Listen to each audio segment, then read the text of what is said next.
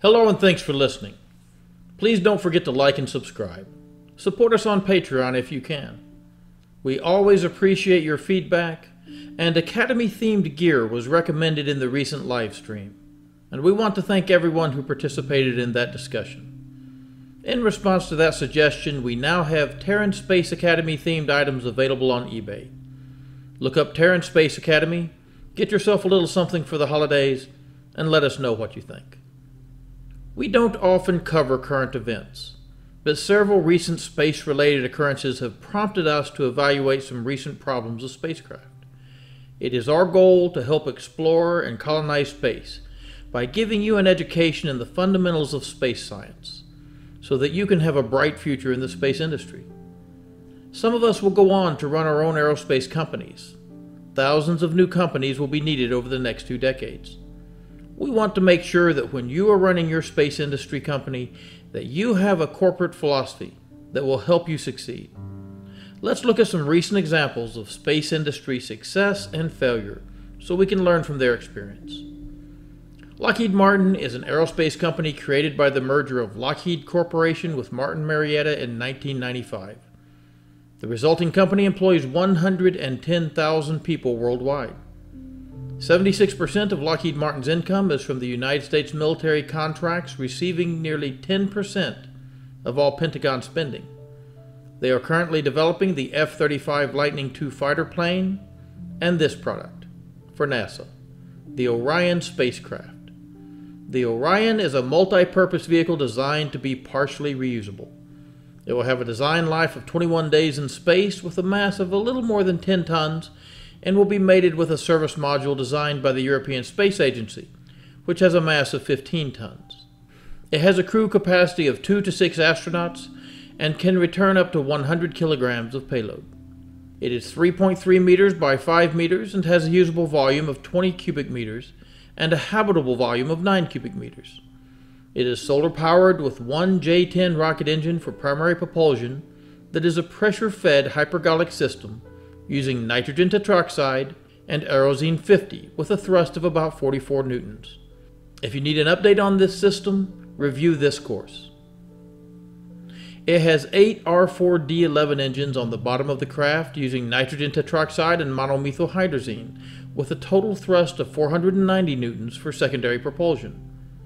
The R4D is a legacy design used for the reaction control systems on the Apollo command module. There are 6 pods of air-based reaction control system thrusters on the Orion, and the Orion uses a glass cockpit concept designed for the Boeing 787 Dreamliner. Lockheed Martin is the prime contractor and have a contract for 6 spacecraft with an option for 6 more. This spacecraft is planned to carry the first woman and next man around the moon in 2024 on the Artemis 3 mission according to the Lockheed Martin website, though I think this has probably slipped.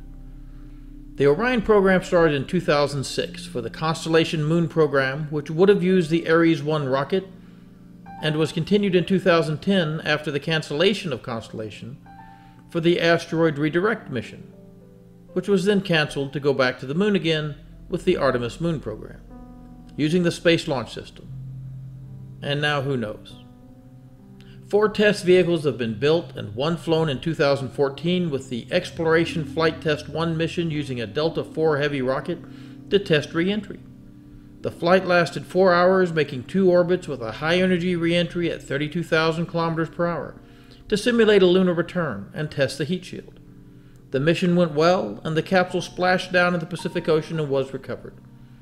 Right now, 3 more are under construction, with a 4th to come later, giving a total fleet of 4 test vehicles and 4 flight vehicles. The Orion capsule is integral to the Space Launch System and Artemis programs, having been selected to carry the astronauts for those missions. On September 1st of 2020, NASA announced that the Orion was flight ready after a final checkout of a system acceptance and design certification review examining every aspect and system of the spacecraft. NASA reported that the review examined not only the vehicle hardware, but also the production quality, safety procedures, and operations manuals that are integrated within the spacecraft operation. Now that the review is complete, the vehicle is ready to be mated to NASA's Space Launch System rocket in preparation for its launch that will take the spacecraft around the moon and return it back to Earth.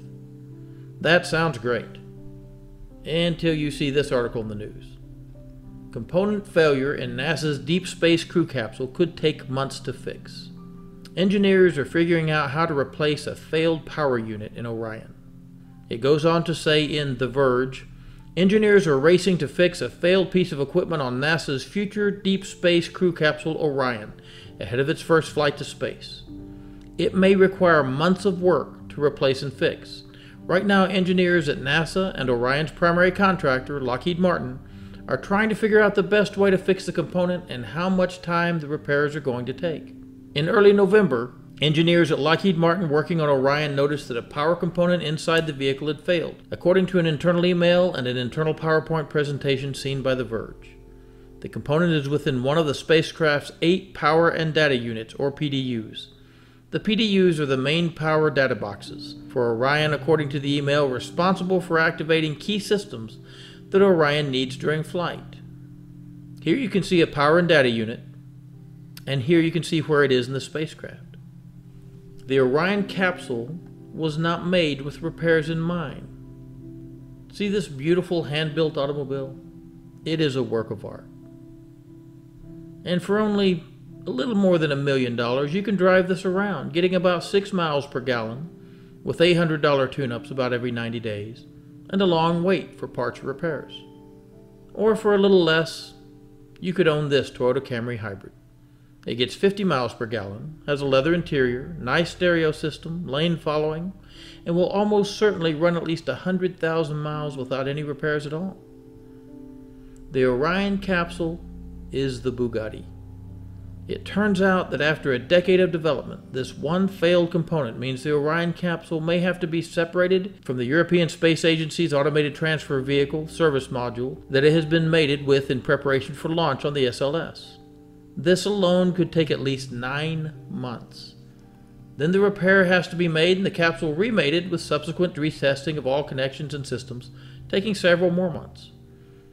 Or they can try to get to the component through the outside of the ship, which is not designed for this procedure and would still take at least 4 months. Or they can just fly it with this problem and no redundant backup if they have another failure in this specific PDU. But this is an unproven spacecraft, and a critical component has failed while it is still on the ground. How certain can we be that the backup system won't fail in space? That brings us to 2 critical issues with current and future spacecraft design. The first issue is how we build and test spacecraft, and the second is how we can make repairs, especially during operations. Spacecraft up to this point in history have been single-use systems, hand-built for one specific purpose. The closest thing to a repairable spacecraft has been the International Space Station. A lot of space enthusiasts are not happy that humans have stayed in low Earth orbit for the last half-century, and I agree with this sentiment. We should have had explorers continuously on the moon all this time, but we did not. And there have been a lot of equipment failures, pressure leaks, and repairs on the ISS to help us hone our skills and justify its existence somewhat. If you're going to have a failure, low Earth orbit is where you want to be. There are always Soyuz lifeboats attached to the ISS, and if an unrecoverable emergency had occurred, these could have been used to evacuate the station. Besides the space station, we are looking at several vehicles being designed for space operations. We just covered the Orion and the fact that one simple component failure has sidelined it for at least 6 months and almost certainly a year. Are these problems unique to the Orion capsule? And this failure occurred on Earth. How are we ever going to explore and colonize the solar system if we can't make an emergency repair of our spacecraft? How can we spend billions of dollars and end up with something that breaks easily and is very hard to fix? And remember, the SLS was supposed to launch this capsule for an operational mission in 2017. Orion is not the only company with spacecraft development problems. The Starliner spacecraft, or CST-100, is being built by Boeing. Production also started in 2010 for this spacecraft with an initial award of $18 million and a second phase award of $93 million for a total of $111 million. Development started in 2011 and an additional $460 million was awarded. September of 2014, NASA selected the Starliner and the SpaceX Crew Dragon for the Commercial Crew Transportation Capability Program and awarded Boeing an additional $4.2 billion in contracts. The Starliner can hold a crew of up to 7 people and can remain in orbit for up to 7 months. It is reusable for up to 10 missions. It has a mass of 13 tons with a length and width about 5 meters by 4.5 meters. It has a pressurized volume of 11 cubic meters. 3 have been built and 1 launched so far. Let's discuss that launch. The Starliner is compatible with the Atlas V, Delta IV, Falcon 9, and the proposed Vulcan Centaur rocket. It was launched on December 2019 from Space Launch Complex 41 at Cape Canaveral on an Atlas V N22, meaning no fairing, 2 solid boosters, and 2 engines on the Centaur second stage.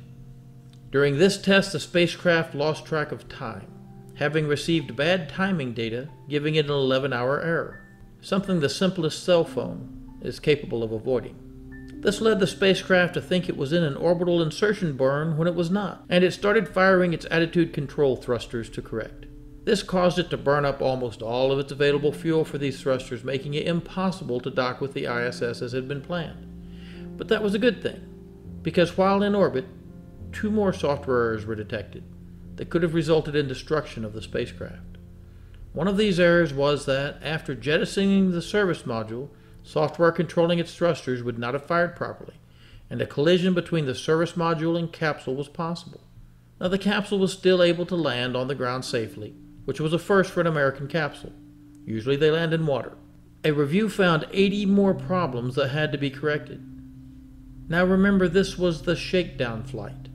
The next flight was supposed to have astronauts on board. Needless to say, these problems made that impossible, and Boeing is supposed to retest this vehicle at its own expense. Lockheed Martin and Boeing spent years and hundreds of millions of dollars developing these spacecraft. Why were these problems not identified during development? And how did a company like SpaceX, founded in 2002, 2 years after Lockheed and Boeing started building their ships, accomplish so much in such a short time? In 2010, SpaceX put a Dragon capsule in orbit and returned it with no problems. In 2012, they docked a Dragon capsule to the ISS. They tested a crew-capable Dragon capsule in orbit March 2019 and sent a crew to the ISS on a Dragon 2 capsule 30 May 2020. SpaceX started 2 years later than Lockheed or Boeing and are flying operational missions as we speak. What is the difference between these companies and what we can learn about sustainable spaceflight operations? Rule 1. Off the shelf when possible. Lockheed and Boeing have almost everything custom built by subcontractors. SpaceX uses as many off-the-shelf components as possible. SpaceX spacecraft run on proven x86 dual-core processors running LabVIEW, which is a graphic programming interface, through a Linux operating system. Custom algorithms are written in C++ or Python. SpaceX does not use the very latest 6-core processors. It does not write all custom software. It uses components that have been tried and proven whenever possible. Rule number 2. Build your own stuff when you can't find it off the shelf. Lockheed and Boeing hardly build any of the components of their ships anymore. They contract out almost everything, then put it all together. This causes them to lose complete control over these components and makes them dependent on the quality control protocols of other companies they do not directly control. SpaceX builds everything in-house that they possibly can, and anything contracted out is taken apart and tested in every detail before being accepted. Rule 3. Test everything. Keep only what is good. Boeing and Lockheed build very expensive vehicles that they try to make perfect the first time. Custom-built spacecraft with the equivalent of a Ferrari or Lamborghini. These are beautiful vehicles, but how often do you think they crash test a Lamborghini? If you want to know how your capsule will perform in orbit with a crew, throw it up a dozen times with cargo first. Work out the problems without humans on board. Don't make your first operational test one flight before your first manned mission. Too much can go wrong. That is a recipe for disaster. Rule 4. The difference between a failure and a lesson is what you learn. SpaceX is not afraid to build it, fly it, crash it, and build it again. Nothing shows this philosophy better than the development of Starship taking place right now. They are building these massive spaceships that are taller than 10 stacked Orion or Starliner capsules, then putting on the minimum flight control systems and engines necessary to test the components. This type of rapid prototyping and testing guarantees that some things will go wrong, but that's okay. This is the time to build things cheap and break them. Learn all the things that can easily go wrong and make a checklist. Don't under-pressurize a tank with a filled tank above it. Check. Make sure your fueling line disconnect doesn't malfunction. Check. Make sure your engine doesn't catch on fire. Check. Developing robust systems that are relatively easy to build and repair is essential to success in spaceflight. If you do this well, you will end up with a comprehensive checklist to prevent problems, and you will finally have a completed test vehicle, like this one, possibly launching today. Mr. Musk says there is 1 in 3 chance that this test will fail, but he also said that serial numbers 9 and 10 are just about ready for testing. Follow these rules, and you have a much higher chance of success in the space industry. Thanks for listening. Don't forget to like and subscribe. Support us on Patreon if you can. Look up some nice items for Christmas on eBay, and stay safe.